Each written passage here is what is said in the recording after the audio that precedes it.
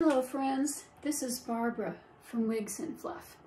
Now today I have on the Christa wig by Estetica in honey blonde with light ash blonde. Now this is a perfect example of a wig that kind of ages me. If you look at it, you'll see that I look a little older wearing this kind of a wig, even though it's a light colored blonde, and usually that's flattering for my skin tone. And it's got lots of height up in here, and it comes down low and covers my hairline, plus it sticks out a bit at the sides, which I think helps my face shape and all like that. It meets all my criteria, but the color is wrong.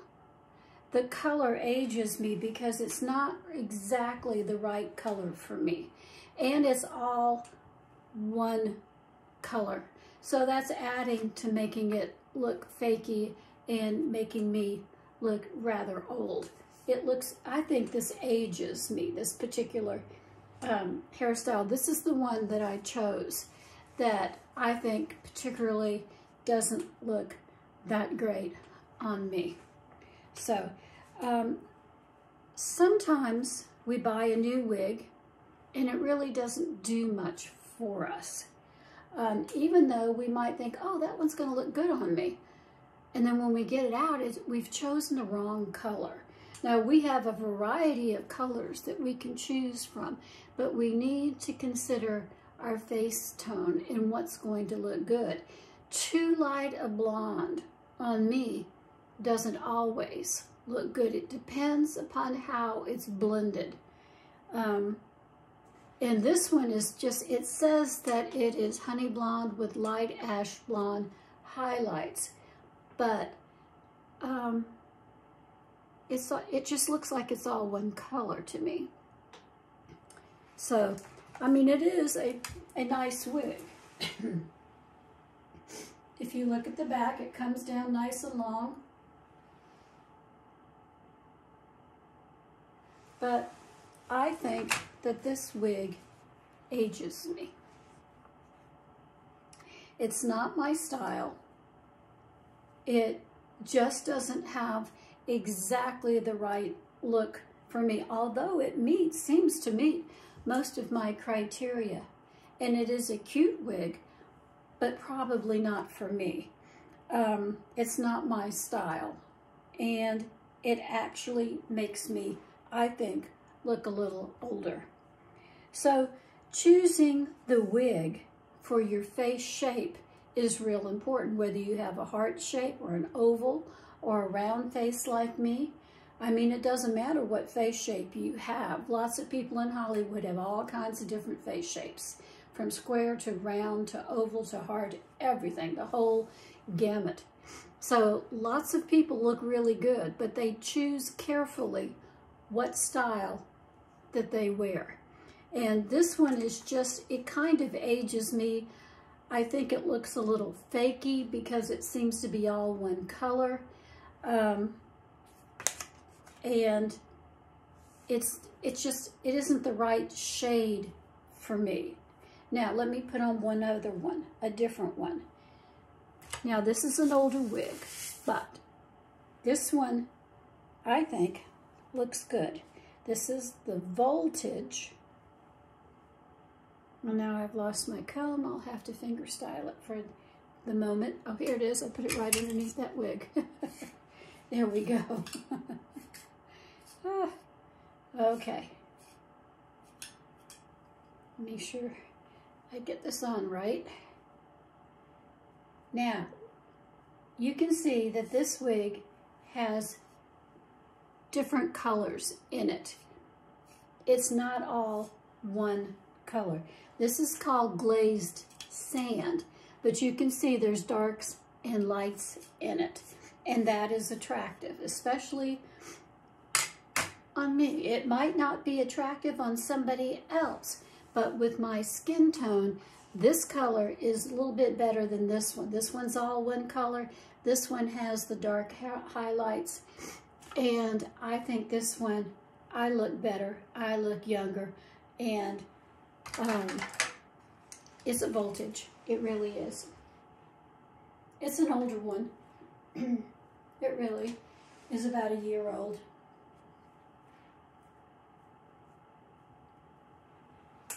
But the voltage comes down plenty long enough in the back, and I think the style is very, very attractive on me, especially going to one side like that. I think is always attractive, and I think it looks so much better than this one here, which is all one color.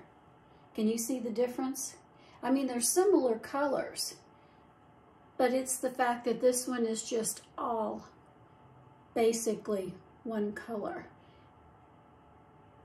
And this one's more of a shag. I don't know if that has anything to do with it. Maybe the shag doesn't look as good to me as one that's got a little bit longer, a better cut, but the voltage is kind of a shag in the back anyway. So color is real important. So sometimes you get a wig and you think you've gotten the right wig and you think you've got a good color, but when you get it, it's not exactly the color that you need. So choose carefully what colors. This one really works. This one here is glazed sand, like I said. It works for my complexion. I'm going to take that one off and put it back on its head. I think I'm going to put the Christa on a head, just so I'll know. But I just don't think I look as good in the Christa as I do. Now this one here is the Soft Romance in Caramel.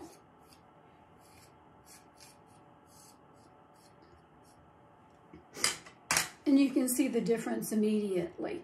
Now this doesn't have all one color either. It's got lights and blondes mixed in with this beautiful red color.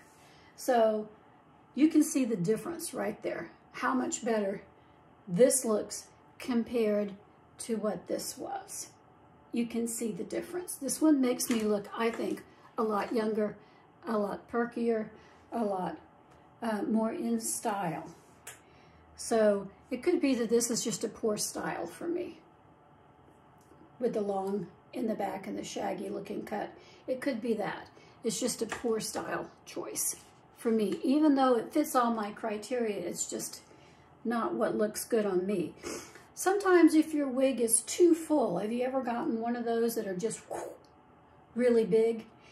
That can age you as well. And an overly full wig can look fake and phony. So be careful about buying really, really full wigs. I know I have a tendency to want big wigs because I have no hair. And I have to be careful about that. This one here has just about the right amount of hair. It really does, just about the right amount. Now I'm going to take this one off, and I'm going to show you the difference between that one and this one right here, which is the Voltage and Glazed Fire. Look at that color. So the reds are good on me, but sometimes I do love the Glazed Fire, even if it doesn't look the best on me. I really do love that color. Oh, it's hard for me to give up certain reds sometimes, even though I know they may not be the best color in the world. Some people can carry off a beautiful red like this. I'm not sure I can, but this is a really cute wig and I really like it. But you can see the difference between this color here on me and this one. This one might be a bit too harsh on my coloring for me, but this one's a lot softer and it doesn't age me as much. So you have to be careful of full wigs. We were talking about that. They can look fake. The good news is that you can use one of those razor combs. You can get those. I'll leave a link to that in the description box below in case you have a full wig that you are struggling with. And you can thin a full wig and make it not so big. So you can just use your razor comb and thin out some of it. So the wrong color can age you, and there's so many beautiful colors that you do have to choose the right color, and I'm not sure this one is. I'm not sure that this one's the right color. You can see the difference when you put it on and you get the right color. Whoops, there it goes. For you. This one here, look at the difference. There I am again looking younger. I think that other red is a little bit too red for my complexion.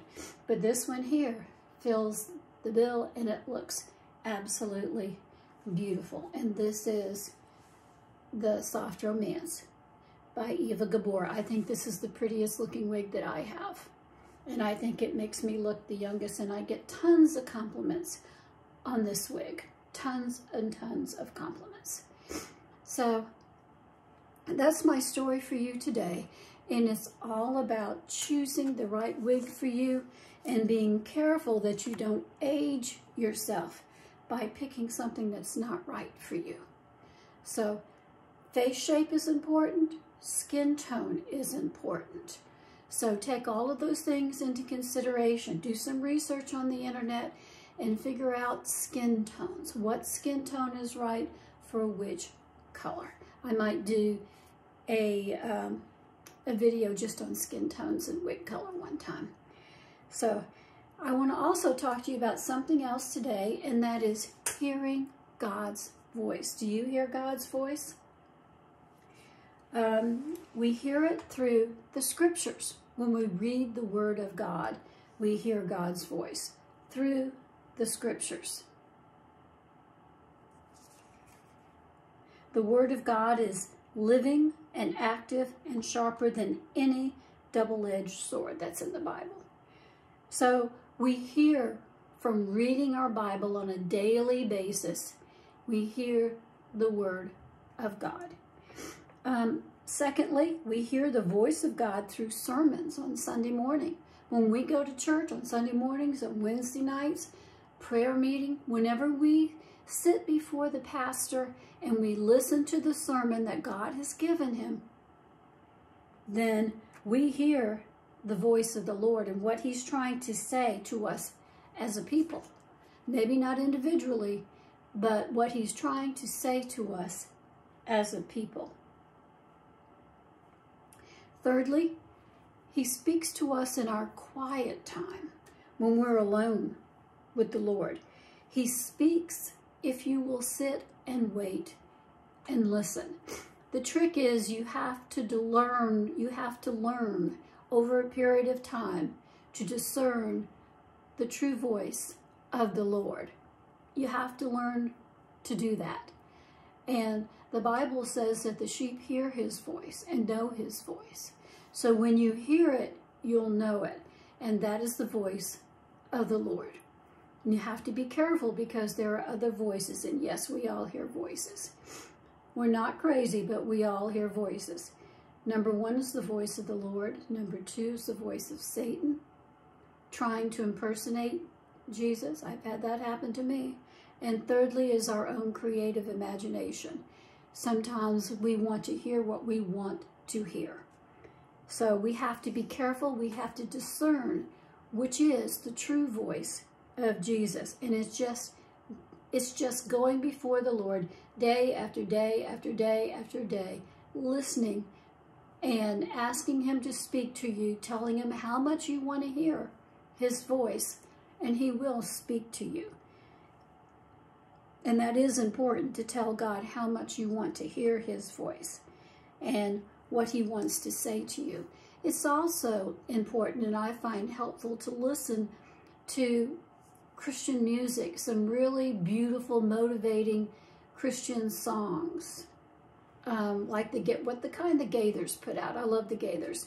And I use some of those right before I pray and try to listen to the Lord every night. I do that at nighttime, and I do it in the morning, 2 times a day, in the morning and at night. In the morning, I mostly pray. In the nighttime, I pray and listen.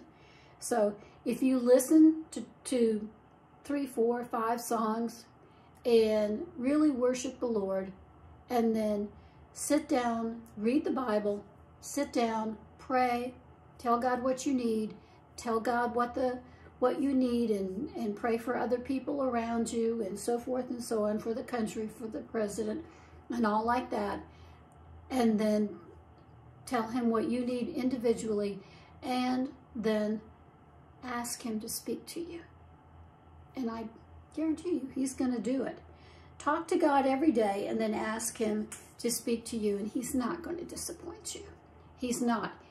The Bible tells us that he wants to speak to us. He wants to communicate to us. Sometimes people actually audibly hear his voice. I've had that happen a couple of times, just going through a doorway, and suddenly I heard the voice of the Lord say something to me personally. It was a personal thing. So sometimes he does. Sometimes he gives visions and dreams to people. I've had visions on and off most of my life, one time or another. But I can't tell you that my visions are, you know, sometimes I have one 10 years ago that I might see happen the next day, 10 years from now, what have you. But the Lord does speak. If you genuinely want to hear him, he will speak, and he's not going to disappoint, especially in this day and age. So that's my story for today, and I have one other thing I want to talk to you about, and that is that Sierra Sage is the winner of the Sierra wig. I didn't pick that up on purpose, it's just the way it turned out.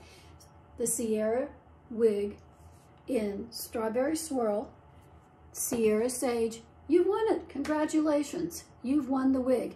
Now, you need to get in touch with me through my email, which I'll leave in the description box below. And you need to tell me your address so I can send it to you. So, Sierra Sage, you've won the Sierra wig. I'll talk to you tomorrow. Bye.